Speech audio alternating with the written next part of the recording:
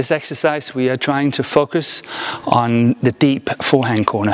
When we play the deep forehand corner, it's always very important that we play the shot from shoulder height. So we move towards the forehand corner and we play the shot at shoulder height.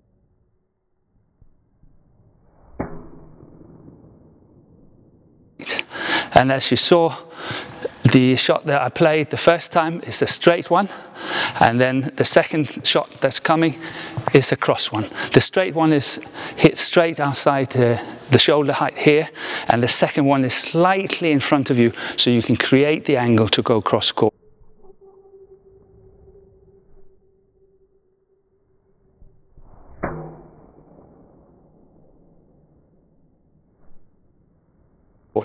At the same time, we have to focus on the footwork, so it's got to be fluent, it's got to be very light and easy. So we move out, we play the shot, and we move at the same time towards the center of the court. So we play the shot and move, and we play the shot and we move. Very, very important to do so, and it's a part of being able to have your center towards the front of the court, because it's very, very important to control the front of the court, and if we are standing too far back, it's too easy to exploit the front court. Therefore, you put your center forward, and to be able to do so, you must be able to play from the two deep corners, from the forehand corner and from the backhand corner.